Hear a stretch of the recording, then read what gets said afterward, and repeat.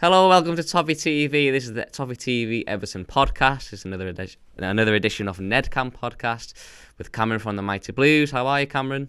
Yeah, I'm good, mate. I'm good. How about yourself? I'm better, to be honest. It's been a bit of a whirlwind of 48 hours.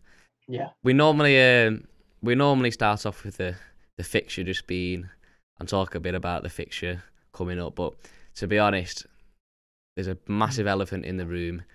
And it's been, if this was a normal week, then we'd be fine talking about Tottenham, but I don't really think anyone's bothered because it's not the Premier League fixtures now, especially Tottenham and Arsenal this week. They've not become not irrelevant, but completely overshadowed by the absolute mess that is football.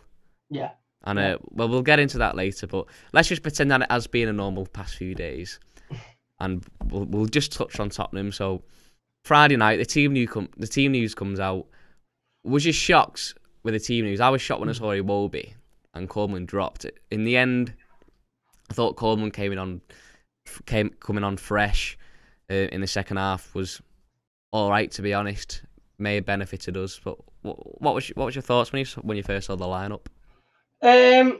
In terms of the formation, and I sort of expected it. I knew we'd go with sort of a five at the back, and I don't like it, and I don't think we can play it. And I think the two mistakes on Friday night showed that the defenders that play in that five at the back aren't comfortable. I was shocked to see Iwobi, but I wasn't too shocked to not see Seamus Coleman, only on the basis of that.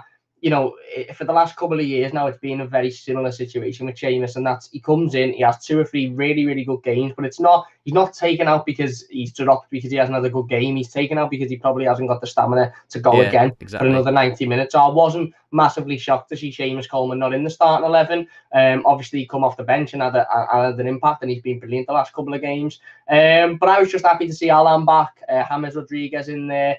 Obviously, again, I'm not a big fan of the back five, but I understand Carlo Ancelotti seems to like it at the moment, maybe because of the attacking style it gives us. Obviously, Jordan Pickford was back in the team as well.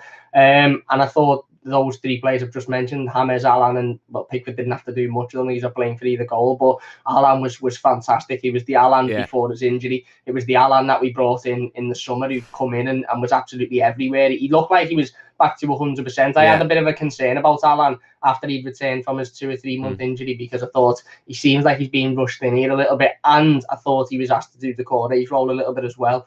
Whereas on Friday he seemed like he was just in his own little role. He had Davis next to him, he had Sigurdsson and James there to cover him going forward, so he just had to do what we know he can do, and he was brilliant. James Rodriguez again back to 100%, was everywhere. So you're right, it's mad to talk about, because I was sitting here on Monday talking about it, and you're sort of sitting there, and my emotion on Friday night was, that's another 2 drop points there in a race for Europe, and Tottenham are the team that are in 7th. Tottenham are the team that Everton should be leapfrogging tonight. And listen, the reason we didn't win that game was because of us. Tottenham had nothing. They had, other than the 2 chances we gifted them, and we gifted them to arguably the best striker on the planet, they had nothing at all. Well, so I think they had 3 shots on target, didn't they? 2 of them were Kane left completely unmarked in the box, and they were 2 goals.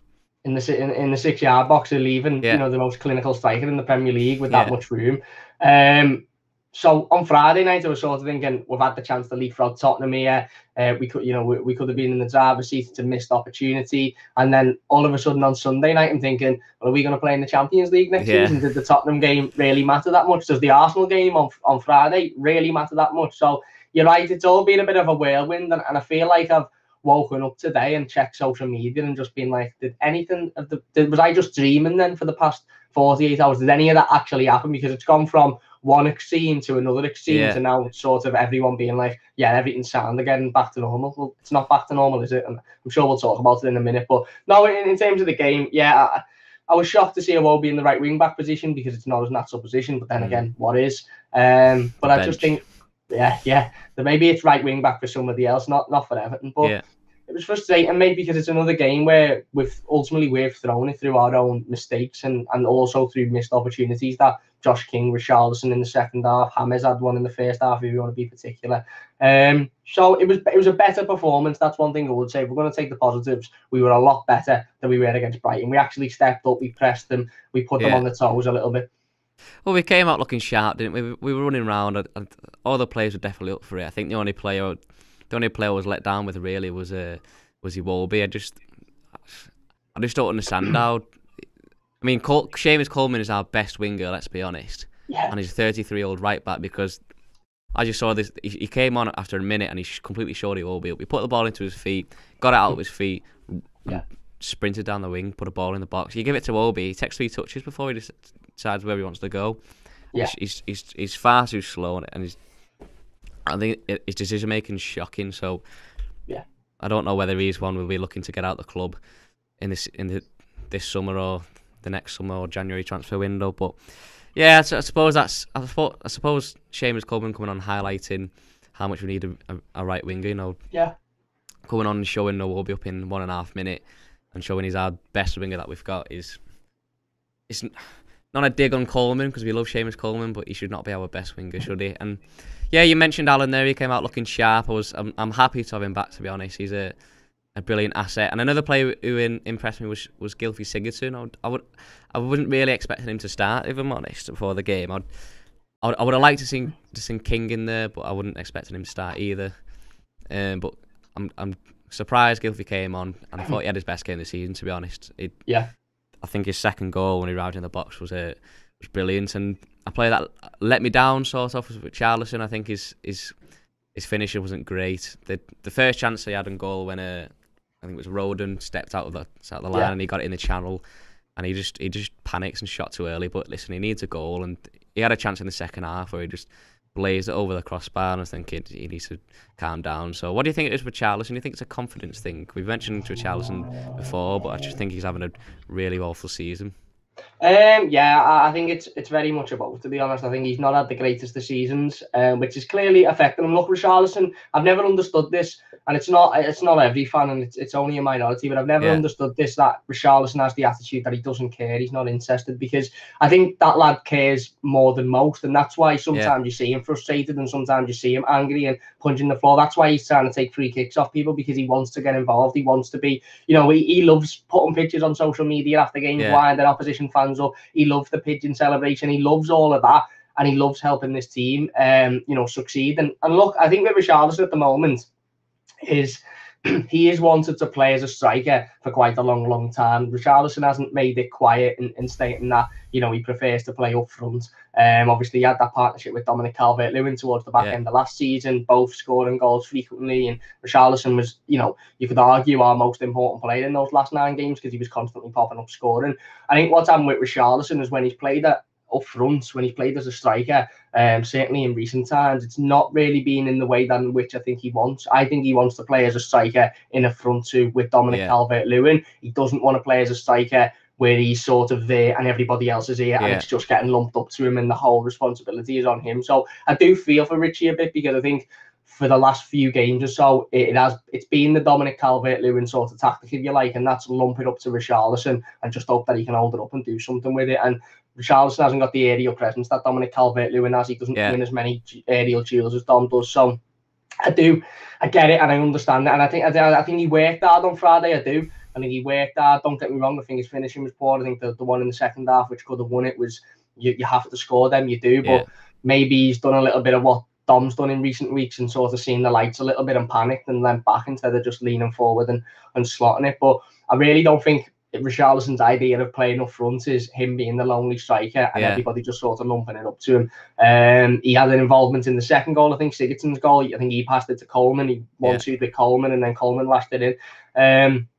But I just don't think he's having as great as the seasons, to be honest. I don't. And I've got full faith and belief that he'll come back and next season he'll be even better. But I do think he wants to play as a striker, but I think he wants to play as a striker with Dom, where they're both playing off each other when we're playing well, rather than just him up front on his own and everybody sort of lashing it up to him. But look, you can't excuse missed chances, and he hasn't been on great form, and he needs to improve, and his finishing needs to improve, and we all know that. But this is a lad who, let's not forget, for the last 2 seasons prior to Carlo Ancelotti, he was probably the half-decent Everton player. He was the player that kept us in leagues, kept us, even though we didn't perform well and we finished 12th and we finished 9th or whatever we did in Marco Silva's first season, a lot of that was down to his goals. I think he's in the top 5 highest goal-scoring Brazilians in the Premier League already. He's done the majority of that for Everton, not just his goals in terms of the goals he scored, but think of the goals he scored. I remember Crystal Palace at home. He scored the winner against them. Now, we mightn't remember that game because it's Crystal Palace at home, but if it wasn't for him running the whole length of the pitch and burying it, which was a brilliant goal, solo goal, we wouldn't have won that game. I remember he took it round Toffee against Brighton. He won that game for us.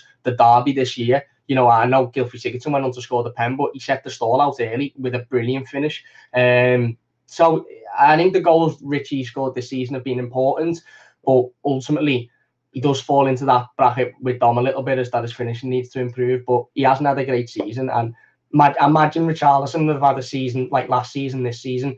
You know, who knows where it would be. Well, it'll be a lot better because we're getting a few more goals from midfield, nowhere near enough. Yeah. And, I mean, you mentioned he's frustrated, isn't he, Richarlison? He wants to be in that Brazilian national team, and you mentioned him playing split striker, and he did that well last season. But I think playing as a lone striker, I know we had James playing off him on Friday, but playing as a lone striker, we saw him. You know, we'd have the ball out on the wing with Gylfi and Luca Dean, and he'd be coming trying to pick it up off them, and it's not where he should be. So I can see the split striker thing, and I know exactly what you mean. But yeah, I suppose we played well. We did look sharp. We were getting forward, we were creating chances, but I suppose, like you said, we let ourselves down again with poor defending. I mean, the second goal especially was just the first goal. I didn't quite know why. I still don't understand why Holly was on the floor. I'm guessing he just anticipated it wrong. But the second goal was it was Sunday League defending, wasn't it? I still can't get my head around it. But it's a fair point, I suppose. I think if he'd have got 3 points at Brighton and 3 points against Palace, then we'd have took a point on Friday. But I think the fact that we've took now 3 points out of 9 games, that game it was 2 points out of 6 games at the time. So that game, you know, we were desperate for a win. Really, we've not won a game since West Brom at the start of March, and it only makes us, you know, it makes the Arsenal game a must win, especially if we want Europe on Friday. But so moving on, it was a interesting couple of days after it. As you said, it was a bit of a whirlwind in the past few days. So what was your first initial reaction when the proposed European Super League was announced on Sunday night, was it? Yeah, Sunday night, yeah. What was your initial reaction? It was rumoured first, wasn't it? And as soon as it was rumoured, there's all of these words that we can use to describe our initial thoughts and feelings. We can say disgusted. The fans of those clubs might say embarrassed, ashamed. We can say annoyed, upset, frustrated. But there's one word I think that sticks out more than other that is more damning than any of the other words as well. And it's not a word, but it's a phrase. Not surprised. I wasn't surprised whatsoever. And I've said this for a while. When the Premier League and UEFA and all of these organisations have allowed these multi-billionaires to come in and take over football clubs with no knowledge of football whatsoever, no care in the world for the sport, the legacy of the sport, the founding members of the sport, even the rules. Florentino Perez is talking about shortening games and no one under 24 likes football. What a load of nonsense that is.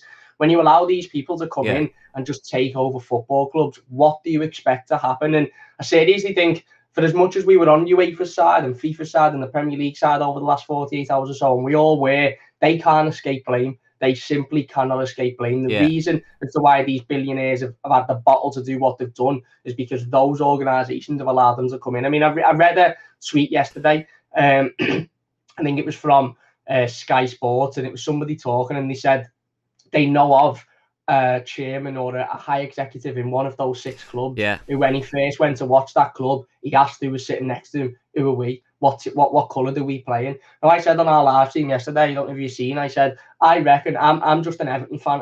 I live 10 minutes down the road from Goodison, watched Everton all my life. I do business admin for the job. I don't do this sort of stuff for the job. But I reckon you could put me in front of any human being on this planet and it'd take me less than 5 minutes to figure out if they understand football or not, if they actually know what football is about, what it means to fans, what it means to clubs to have won all of these trophies and being this successful. It doesn't take a rocket scientist to sit down with someone and go, you actually haven't got a clue, you haven't got the best interests of this sport in hand. And if the Premier League would have done that 10, 15, 20 years ago, then these people wouldn't have been allowed to come in and take over these football clubs. But they didn't. They just went, oh my God, it's all about money. They're going to bring loads of money and we're going to make loads of money, blah, blah, blah. Certain television broadcasters are the same. If they'd have come out and stopped naming it the Big Six and the Super Six and all that, that name has come from people like Sky and BT and all of them who have named them that for years and years and years. It's not come from them clubs. All as them chairmen will have done is gone, Well, that's what we get called by these people, so we'll just adopt that name. Stop calling them the Big Six. They're not the Big Six. They're not the best six for a start, because Arsenal haven't been a decent footy team for about a decade. Leicester and West Ham are in the best six at the moment. And in terms of the Big Six, are Manchester City a Big Six club in terms of English football history? Spurs. No, they're not. Spurs have never won a league title. Spurs aren't, certainly not in terms of European Cup history. Exactly. Arsenal finished in the Champions League for loads of years on the bounce, but they finished fourth, didn't win it, didn't win the league to get in the Champions League. They haven't had any real success. I know they've won a few FA Cups, but they haven't had any real European success, certainly not in my lifetime. So nobody escapes blame in this situation. The Premier League, UEFA, FIFA, all of them media companies, they all have to accept that. Do you know what? We mightn't have had a part to play in this European Super League, but we've had the matches that have lit the fire that have caused this. And I hope to God that when I watch these media broadcasters and all of that, we don't get the Big Six or the Super Six anymore. They're just called clubs, like everybody else is a club, and they're spoken about the same, if not even worse now, what they've done as the rest of the clubs in the Premier League. And they should be sanctioned, they should be fined, they should be punished, they should be deducted points. They won't be. They'll get welcomed back with a hug, won't they?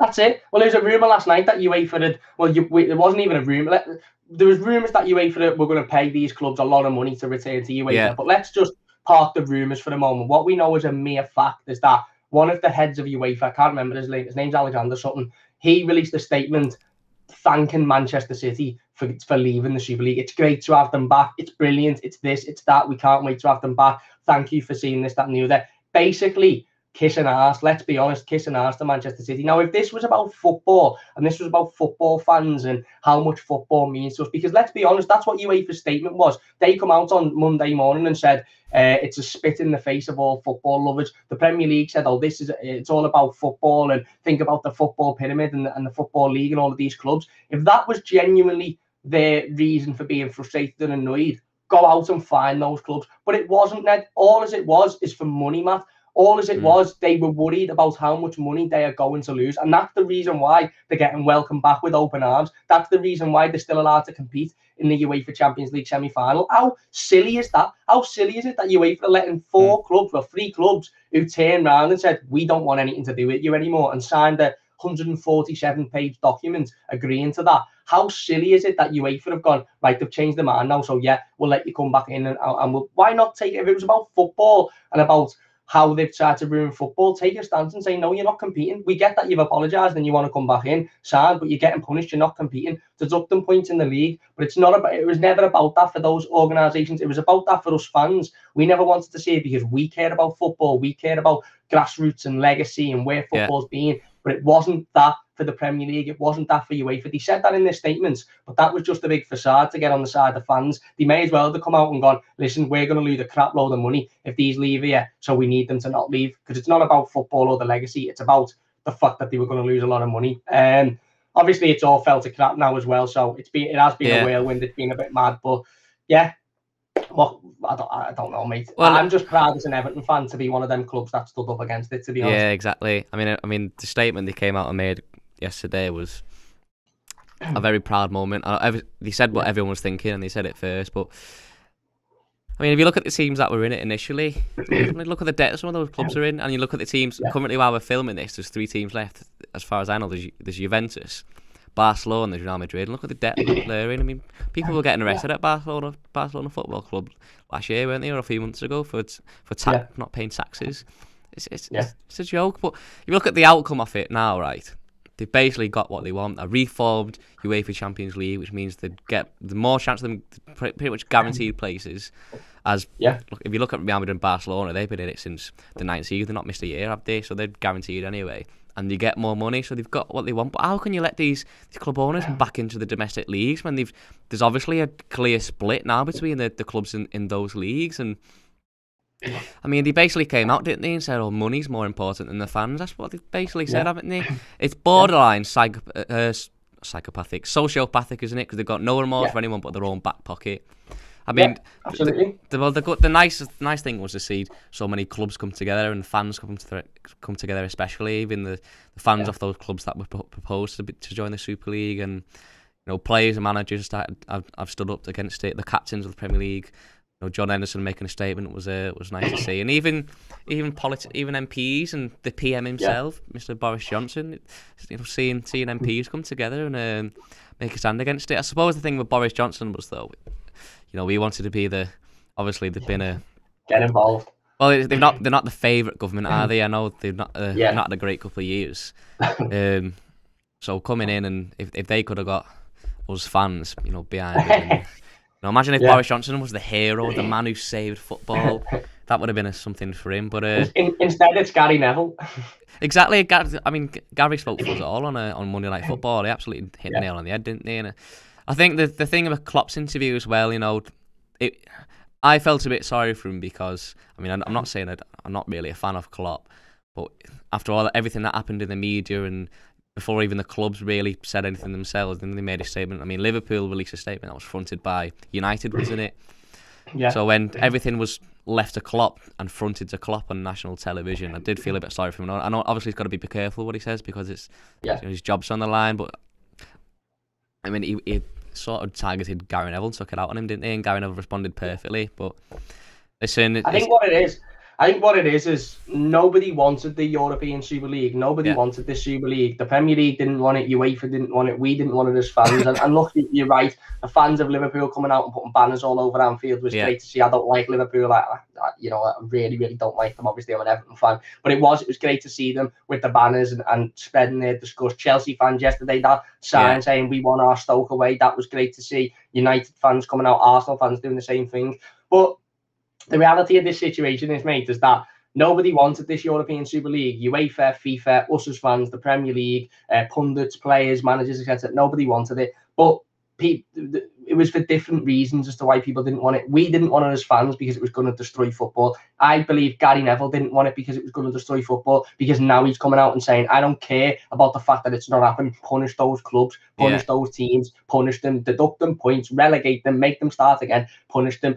Obviously, the Chelsea fans, all of us as fans, didn't want it because it was going to destroy football. Why didn't the Premier League want it? Why didn't UEFA want it? Why didn't FIFA want it? Was it for the same reasons? My personal opinion, I can only speak for myself, I don't think so. I think they didn't want it because it was going to lose them an awful lot of money, because ultimately the money in football has ruined football over the last 20 years. It's a representation of the society that we live in, and it's ruined football. Whether the Super League happened or not, this was just the fire that was lit by all of the flames of the past 20 years of the money brought into football that's ruined it. It's a ruined sport, mate. Players getting paid silly money, ticket prices, clubs starting to put ticket prices up to ridiculous amounts of money, going into a ground and getting a free course meal. What's that, mate? I don't go to Goodison expecting a free course meal. If I get a lukewarm sausage roll, I'm happy. And if I get a pint that tastes like pig, I'm relatively happy. I just want to go and watch Everton. It's not a bougie thing to go to a football match. It's not a corporate thing. And and again, I get that these owners of these clubs want to make it more like the Super Bowl. They want to make it. I went to a few years back. It was in 2014, I think. I went over to New York with my mum and dad, and one of the things we wanted to do while we were in New York was watch a New York Yankees game, watch the baseball. Now I've got no interest in baseball; it's boring. But we were there for an hour and a half, 2 hours, whatever it was, and I must have watched 20 minutes of baseball, because there was people running on and advertising these beer companies, people running on advertising telecom, the stadium. There was a pizza hut in the stadium. There was genuinely people sat in a restaurant and in a pub in that ground or in that stadium, whatever you want to call it, watching the game on the telly when the game was being played outside. And it wasn't like you walked outside and it was a 100,000 seater pack, you couldn't move, so those people couldn't get a seat. There were seats everywhere. And I genuinely remember thinking, it's just commercialised, and look, that works for the American market. I'm not having a go at baseball. I'm not having a go at the American market. That works for them, and that's what they want, then that's fine. Yeah. But that isn't football, and that isn't football in this country, and nobody wants that. Nobody wants to go into Goodison Park. I'm saying this on behalf of Everton as well. I don't know if anybody from Everton will listen to this, but I'm saying this on behalf of Everton. Obviously, I know Bramley Moore will have commercialised suites, and there'll be suites where you get a free course meal, blah, blah, blah. But I don't want to be walking into Bramley Moore and being offered a pizza and chip meal. I don't want to be walking into Bramley Moor and feeling like I'm just a customer here. I'm just number 124652, whatever. I want to be going into Bramley Moor feeling like I feel when I go into Goodison Park. I'm a fan. I'm here to support my football club. I'm here to make a noise and to get those players on side and for winning reasons, to go out and support my club, whether they win, they draw, or they lose. I don't want to go in and feel like this feels like I've gone to watch Little Mix at the Echo Arena or something. It's just all commercialised. And unfortunately, mate, that's what football is going towards. There's no surprise. Like I said, it wasn't surprising when I saw that these owners wanted to take football and go and do it else. No surprise that Florentino Perez wants to make football matches shorter. It was no surprise, and I know they brought in that water break during the lockdown for every 20 minutes they'll get a water break. They brought that in and he blagged so players can get a drink or so managers can have tactics. If players had gone, yeah, you know what, I like those breaks, they're decent, then we get a chance to have a drink, we get a chance to talk to the manager. By this season, if that would have gone through in it last season, by now those breaks would have been advertised. There'd have been an advertisement every time the game stopped. This break is sponsored by, don't know, something televisions. This break is sponsored by this coffee shop. Corners would be sponsored. This corner is sponsored by it. That's the way football is going. And that's what these have tried to do ultimately. They've gone, we'll take this away from the fans and we'll just commercialise it and make it one big entertainment platform. I mean, no competition, no relegation, no fighting for anything. Yeah. Are we trying to make this the WWE or something and just take the sport in factor and just go, right, we'll just make it dead fake, but we'll make it dead entertaining? That's not footy, mate. That's not footy. That's not the footy I love. That's not the footy I want to watch. And I'm so proud to be an Evertonian. I'm so proud that our football club, not only Marcel Brands has extended his contract, has just come through then. That's something we can talk about in a minute. Yeah, I'm so proud to be an Everton fan and to be one of those clubs that stood up against it. Because if that was Everton who done that, I genuinely don't think I could be sitting here wearing the badge, to be honest with you, mate, because I'd be disgusted. Yeah. I'd be absolutely disgusted. Well, you said before, you hit the nail on the head, didn't you, with the franchise thing? They wanted to make their own franchise, and you've seen it in the Premier League already. I'm not going to mention names, but you know, there's clubs that they limit the amount of season ticket holders because they want new people coming to the match every week because they will go spend money in the shop. If every season seat belongs to a season ticket holder, they don't go in the shop and buy a shirt every week, do they? Yeah. So they wanted to make their own Disneyland basically, and I don't know how they can allow these club owners to be still in these domestic leagues when there's an obvious divide, and you can't. The fans of their own clubs can't trust them because they know that now they don't care about the fans. It's all about the money. So yeah, and look, I get that money is about. I get that football is about money now, and I get that for years I've spoken on clubs that release their home kit the day of the last game of the season so that people flood in the shops and get it. And there's elements of this that I don't agree with and I don't like because it's not football, but I understand that that's where football is now. I get that I'm not going to sit here and blag that and start sitting here and acting like Everton haven't got a multi-billionaire owner who's put in 500 million into this club and who's likely to put in a further however many 100 million. I'm not going to sit here and say we're dead innocents, we don't run off money, we're this, that, we're that, the other. Obviously we spend a lot of money, obviously we pay footballers' wages, ridiculous amounts, obviously we pay stupid amounts of money for players that don't end up being any decent. I get that.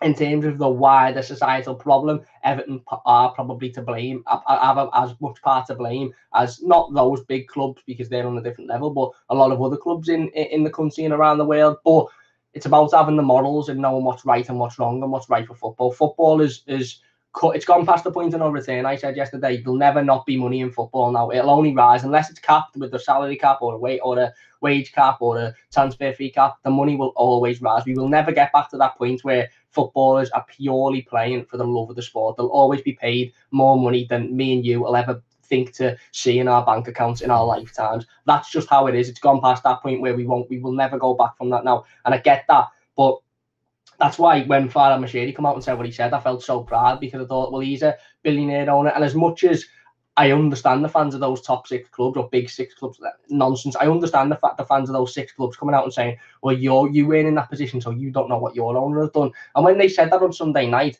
I sat here and thought to myself, no, Everton wouldn't do that. Everton wouldn't sell us down the river. Everton wouldn't do that. But there was also an element of me that thought, well, we have got a billionaire owner, so who knows? Who knows if we were invited, what the outcome would be? Who knows if it was Everton instead of Tottenham, what we'd be talking about today? Because it might be that. And Farhad Mashiri come out and said what he said, and it made us all proud, and it was brilliant that he said it. And that shows that Everton have an owner who, yes, is going to bring in a lot of money, and I understand that, but also cares about the values of football and the Premier League, not the Premier League, and the English footballing league and the footballing pyramid, and us as fans as well. That's important. Everton have had to employ a billionaire backer to compete with those teams at the top league. Otherwise, we'd be in the Championship League One and would be one of those clubs. Yeah. In order to compete and to stay alongside these clubs, we've had to do what they've had to do, but we've done it in the right way and we've done it in a moral way, whereas they haven't. And again, yeah, exactly. well, you mentioned punishment before, and obviously, letting these club owners back in the domestic leagues like punishment would be not surprising, but obviously a massive bit of a sham, to be honest. Obviously, we've seen clubs like Wigan. I mean, the EFL let an owner who clearly doesn't know how to run a football club, I wasn't fit to run a football club, take over Wigan, and they got relegated for it. Yeah. I know Wigan aren't a big club as the Big Six. I mean, they've won more trophies recently than Tottenham, haven't they? So, but what do you think should happen to these Big Six clubs, these elite super clubs with superpowers? You just mentioned it then, mate. Barry, this argument of, and listen, there's two elements of this argument.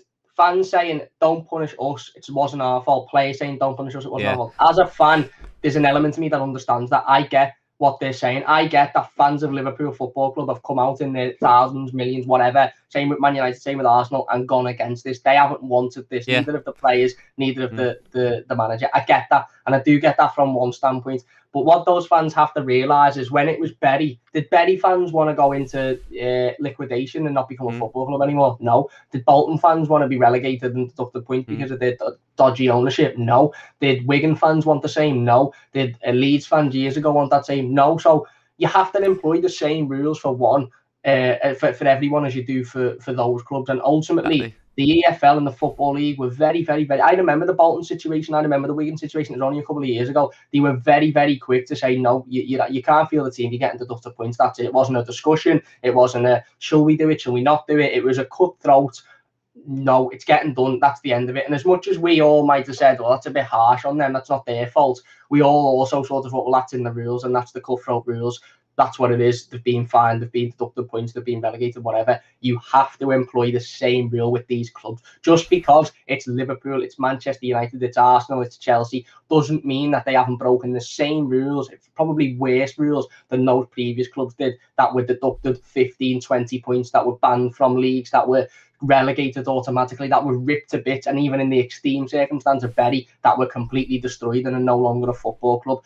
Rule 9, I think it is, in the Premier League, is that no club without Premier League approval can go and play in any other league that's not the Champions League, Europa League, FA Cup, Carabao Cup, or the leagues relegated prior to the Premier League. They've very, very clearly broken that rule, and they haven't just broken that rule, they've stuck two fingers up to you and gone, nah, I'm going to go and play in this. Yes, they regret it. Yes, they regret it, of course they do, because of the outrage by fans, because of the fact that, and let's be honest with ourselves, Matt, Roman Abramovich come out yesterday and said that we regret this decision, we're going to leave it. Manchester City did it. Do they regret the decision because fans have come out and spoke their minds and gathered and protested, etc.? Yes, but are they thinking, oh, the fans don't like this here? No, what they're thinking is, our customers don't like this, and if we go ahead with this, we're going to lose a lot of customers, and therefore we're going to lose a lot of money, so it's not in our interest, because that's all we are, mate. Well, I feel like a fan of Everton because of the way Everton have come out and read the statements and the way Farhad Moshiri talks, but if I'm a Chelsea fan now, if I'm a Liverpool fan, if I'm an Arsenal fan, I just feel like a customer, and that's the reason as to why, look, Arsenal, I think, were the only club that come out and said the word apologise. Now, just because they've apologised doesn't make it okay, but they were the only club within their statement that said, we apologise to the fans. Every other club was just a generic statement, we thank our stakeholders and we move on. It's a nonsense, and in terms of punishment, like I said, just to get back onto the point, they have to be given a worse punishment than those clubs previously mentioned, because they didn't try and go off and make another league. Those clubs were punished because of bad ownership, and bad ownership that led them into a situation where they couldn't field the team or they couldn't play a game. These clubs should be punished for bad ownership, but on a much more severe level, because those owners have tried to turn it back on the entire football pyramid and go away and make their own league. If they don't get punished, which I'm not going to lie to you, mate, I don't think they will be punished. I really, really don't think they will be punished. And there's a reason for that. It's because you punish Man United and Liverpool and you relegate Man United and Liverpool into the National League and say, build your way back up, then ultimately The Premier League loses a lot of eyes. The Premier League loses a lot of money. The Premier League loses a lot of customers. Yeah. We're not stupid here. Stop making out like we're stupid. Stop coming out and saying it's about football. It's about the football pyramid. It's about that. It's not. It's about money and how much money they'll lose in their pocket. Don't just come out and be honest and say, look, we're not going to deduct points on any of the teams, because if we do, this big six, as much as it's a nonsense, and half of the teams in there aren't even a big teams in terms of historical trophies won, certainly not in Europe. But the reality is, if we deduct points from these, if we relegate them, if we punish them, then they'll probably get the ick and we'll lose a lot of money, because if they're not playing in the Premier League, we don't get as many customers. And that's the be all and end all. So should they be punished? Absolutely. And if they're not punished, then again, I give up with football every week, to be honest. I give up with football when Everton drop points like we did the other day, but I really, truly do give up with football if these clubs aren't punished, because it's blatantly there that it's one rule for one and one rule for another. Did they care about Berry? No, because Berry don't bring in billions and millions of pounds every year. Didn't with Bolton. Will he with Manchester United and Liverpool? Yeah. Have a pair of balls, grow a pair of balls, and go and give them a punishment that they deserve. And then we can all sit back and go, do you know what? Fair play to the Premier League. And then if the Premier League do that, I'll come on here next week, Matt, or the week after, and I'll say they care about football. If UEFA would have come out, and if they've still got time to come out and say, do you know what? No, PSG, you're the champions of the Champions League. You lot can't play in it next season, and we'll talk about the season after. Where if we think you deserve it, then I'll say, do you know what? UEFA care about football. But until they do that, which they won't, UEFA will let them Champions League semi-finals go ahead. Why? Because it'll make them a load of money, and then the final will make them a load of money, and the Premier League will let these teams come back in. I mean, it was on Sky Sports yesterday when Chelsea were playing. I can't remember whether it was Alan Smith or somebody that was against the Super League and come out and openly admitted to be against the Super League. Just before the Chelsea game, said, because obviously it was leaked that Chelsea were going to leave. Yeah. Oh, it's all back on now. Chelsea have finally got something to fight for. They've got to fight for top four. These players have got they've got the fight for top four back on. And I was like, well, why? Why should they have a fight for top four? All as the Sky Sports then have done is rubbed that under the carpet and gone, oh yeah, it doesn't matter now because they're out of it. So the fight for top four is back on. Why should the fight for top four be back on? Why should those clubs be allowed to compete in Europe when they've just walked away from UEFA? Grow a pair. Premier League and UEFA and FIFA, grow a pair and punish these clubs. And I get that it's not fair on the players and the fans. And I get it. If it was Everton, I'd probably be sitting here saying it's not that fair on us, is it? Because we've not done anything as a fan base. But it doesn't matter. It wasn't fair on Bury fans. It wasn't fair on Bolton fans. Punish the clubs.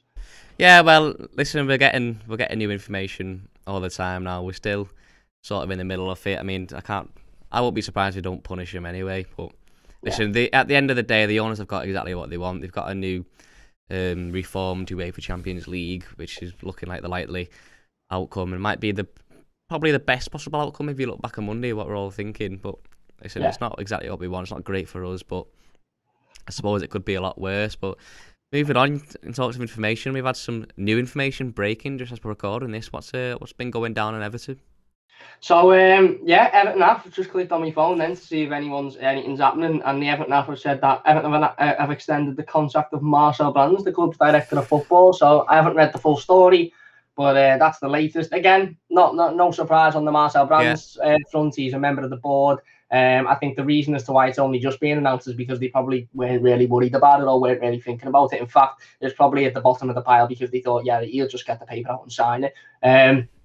There's a lot of worry. I don't know why, but there seems to be a lot of worry within fans as to whether or not he's signed. Why hasn't he signed yet or not? Yeah. Probably because the club are thinking transfers, the league, European football, all of that will be above the eventuality, if that's the word, the eventuality that Marcel Brands signs his new contract, and he has done today. And yeah, now we kickstart and we go again in the summer with him and Carlo Ancelotti. Well, yeah, I suppose.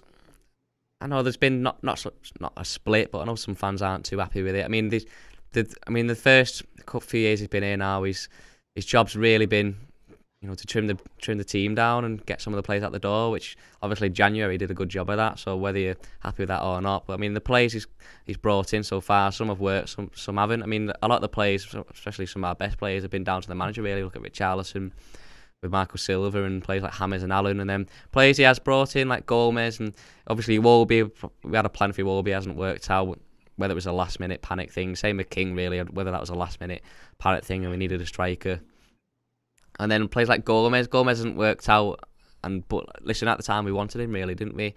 So if it's 3-year deal, yeah. So we signed a 3-year deal, and basically we're halfway through. He's got players out the door. Now it's time to get players in, I suppose. So for me, it's got to be looking at those players like some of the players we missed out. And this summer, there's players out there like Leon Bailey and Baku or even Max Aaron's, the players that he's got to go. I mean, he did a good job with Godfrey, a young, hungry player. So I'm split on the decision. I'm not too sure, but obviously, she said we'll have to wait until the summer. So, what do you expect from Marcel Brands? Are you happy with the deal? Yeah, I think I am, to be honest. Obviously, another 3-year contract. He's 3 years in, so he's halfway through effectively, as you said. I think a lot of his time at Everton so far has been, certainly since Carlo Ancelotti has come in, has been trying to trim this squad. I mean, Marcel Brands has already trimmed the squad quite drastically since he's come in. I think it went from 40-odd players to maybe 30-odd players, 25 players, something like that. And the value increased. So in terms of a business matter, I think the club are very clearly happy with Marcel Brands. It didn't take the club very long to appoint him to the directors, to the board of directors as well, and to the board. Yeah. So it's very clear that Everton as a club are happy with Marcel Brands. And like I said, from a sheer business side of it, to trim a squad of players and increase the value of that squad, even when trimming it, just shows that he's doing a good job in that sense. In terms of players he's brought in, look, I think he's made some mistakes. Obviously, everybody makes some mistakes. I remember he brought in Fabian Delph, and it's difficult to talk about Fabian Delph and Marcel Brands because we can very clearly sit here and say, yeah, he's been an awful sign, and why did we bring him in? Yeah, we were happy at the time, though, weren't we? We thought, that's it. 9 million, he's good for the dressing room, good character. He's just turned out to be not a very great signing, has he? But same with Gomez. Gomez had a first great season on loan, and then we signed him. We were all happy with it. We've said, go and get him, don't let him go to Tottenham, and he's just not worked out. That's it, and yeah, that's exactly. You know what I was going to say in terms of Delph. I think, like you said, I remember when Delph was announced, and I sort of thought, yeah, get him, won Premier League, got that leadership. I think documentary had just come out, so you could see that he was quite a strong member, or at least appeared a strong member of that character. Manchester City team, big character.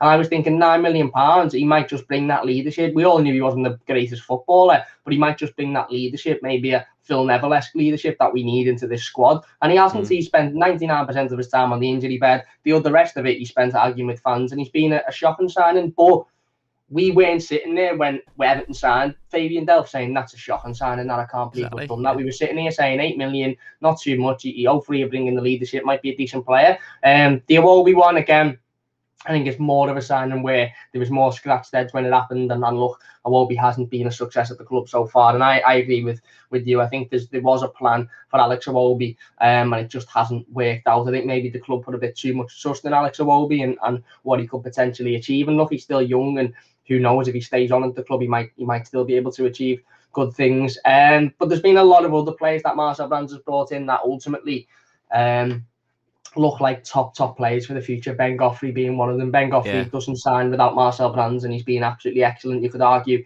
he's been our player of the season this season. Even going through the lads that are currently out on loan, Jared Branthwaite come in, the last 9 games of last season was fantastic. Now out on loan at Blackburn, had some good times, but bad times, but looks like a really, really good player for the future. Nals Nkunku, who come in and has been impressive when he's played, albeit he hasn't played an awful lot. Like you said, in terms of some of the first team, as you look at all of the first teamers we signed this summer, I think Abdoulaye Doucouré was a brand signing.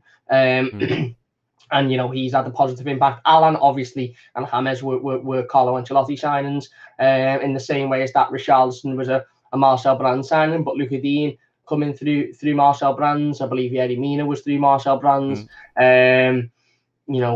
Like you said, we brought in Andre Gomez, who hasn't worked in the long run, but had a really good season on loan. Yeah. So, let's put it this way: if Everton wouldn't have signed Andre Gomez after that loan season, and then signed another midfielder who wouldn't have worked, we'd all still be sitting here saying, why didn't we just go and sign Andre Gomez when he was on loan? So we did. We made that signing, and again, I remember sitting here when we signed him for £20 million, and I was ecstatic. I was over the moon. I thought, get him. We've got a brilliant player in. He's in on a permanent. He's committed, and he was great on loan last season. Has it worked out? No, it hasn't. But I suppose that's all part and parcel of being a director of football, isn't it? Everton could go out tomorrow and sign Lionel Messi, and we'd all be sitting here going, oh my God, they've signed Lionel Messi. Lionel Messi could come in next season, score 50 goals, and Everton win the league. Or he could do absolutely nothing, argue with fans, and we'd all be sitting here saying, why did we go out and sign Lionel Messi? But when we signed him, we all said, oh my God, think of what could happen. So don't get me wrong, he's brought in some bad players. or he's made some bad signings for the money that we've spent, put it that way. But even like some Moise-Kean who hasn't worked, we'll make a profit on Moise-Kean. So just from a sheer financial business side of it, okay, might not work as a footballer, but if we make a profit, then and just sort of scratch the name off the list, then it's worked in terms of bringing in a player.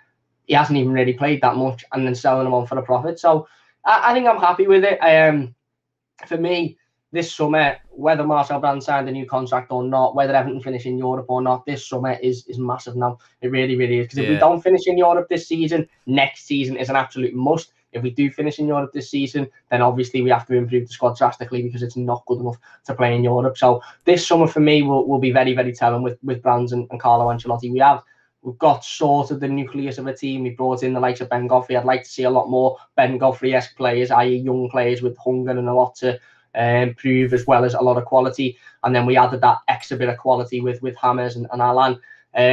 So I think we need another 4, 5, 6 players of that quality. Hopefully a Max Adams, hopefully a right winger, and hopefully a couple of more players that have got a long future ahead of them and have got something to prove and something to achieve at the football club. But look, I personally think it's good news. I get why some people wouldn't think it's good news, and I get why some people have their reservations. But as you said before, stability-wise, it's if Marcel Brands had walked at the end of the season and we'd have had to sign another director of football, it'd be the same. Wouldn't be the same, but it'd be a very similar scenario as if Carlo Ancelotti was sacked now. We'd go right back to a 5-year plan and we'd be at year 1. It'd be a little bit different because we'd still have the manager and the players, but effectively that last 3 years will have just been swiped and we'd go back to day 1. And who knows, Marcel Brands and Carlo might have talked about the players they want and said, yeah, we'll bring in Max Adams, we'll bring in this player, we'll bring in that player. Whereas a new director of football might have come in and went, no, I want to go and sign, I don't know,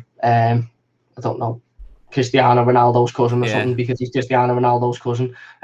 So, yeah, I think for stability, it's a good thing. I get people's reservations, I understand that, but ultimately, it's a big, big summer now for Marcel Brands, and he's got the contract, and he's got to go and prove it now. Yeah, that's the thing, isn't it? You mentioned stability. It is important to bring stability to the club. There's no point bringing in new staff now and changing things around. Give him time. He's got players out the door now. It's time for bringing players in. But there you go. Marcel Brands signed a new contract. And moving on to the Arsenal game this Friday, are you feeling confident? It's a big game, I suppose. It's a super elite, super powered team with all the money in the world. But listen, the last 3 games we've been probably since West Brom, to be honest, we've not been the greatest team. We've had a few games let ourselves down, like the Palace, Brighton, we couldn't bet them in, even Tottenham. Made the game to win them. We let ourselves down with poor defending. So for me, this is a must-win game, especially if we want Europe this season. Yeah. Arsenal haven't been great, have they? Especially, to drop points against Fulham at home last week. So is this a must-win game for you? Are you feeling confident? I am feeling confident, to be honest, purely on the basis that I think Arsenal's players and maybe manager will feel a little bit betrayed by the club in terms of what's happened the last few days or so. But ultimately, the frustrating thing with Everton is, and it's always the frustrating thing with Everton, it's the same every year, is that we looked at the Tottenham game, which was disappointing, and obviously we threw it ourselves and we gifted them their goals and we didn't take our chances. But then you look at that and you think, well, if we'd have performed like that against Brighton, we'd have won that game quite comfortably. If we'd have performed like that against Palace, we'd have won that game, but we didn't. We sat off, we sat back, we allowed them teams to get something out of it. And then the game that we actually stepped into and we stepped forward and we actually pressed the team and we got out of the team, we made 2 stupid mistakes and allowed the most clinical striker in the league to score the goals. Yeah. So I hope Everton come out and adopt that same style for Arsenal as we did against Tottenham, where we step forward and we actually get at them. Whether we will or not, I suppose we'll have to wait for Carlo's press conference tomorrow to determine who's fit and who's not fit and whether Calvert-Lewin's back in it or if he's not. But I am feeling confident, to be honest with you, mate. I think even taking away everything that's gone on in football recently, I don't think Arsenal are the best team by a country mile. I think they're quite poor. I think Lacazette might be out injured. They've got a shaky defence at the best of times. So this is a game that Everton must look to win. We have to win. If we've got any aspiration of Europe now, which again, depending on whether these clubs get sanctioned or get punished or whatever, let's say the likely situation is none of them get punished and it just gets swept under the carpet. I don't know whether Europe's maybe a little bit too far of a step in front, but if the belief's still there by the players, let's go out and show that belief, go out and show that fight that. Listen, Carlo Ancelotti's going to come out either way tomorrow in his press conference and say, yeah, we still believe. So go and show that belief. And if you've got a genuine belief, you beat Arsenal, because as much as they might think they're a super big, massive, ultimately brilliant club, they're not. They're a mid-table Premier League club at best. They're not a good club. They're a mid-table Premier League team at best. They're not a good team whatsoever. So go out and show that and go out and beat them, because we've got more than enough quality to do so. I'm confident. No, because we haven't won in 3 games. And in all 3 of those games, except Brighton, where we didn't have a chance, certainly Palace and Tottenham, we had a lot of chances we didn't take. Tottenham game was a lot better. You know, the goals, Gylfi Sigurdsson's second goal was unbelievable.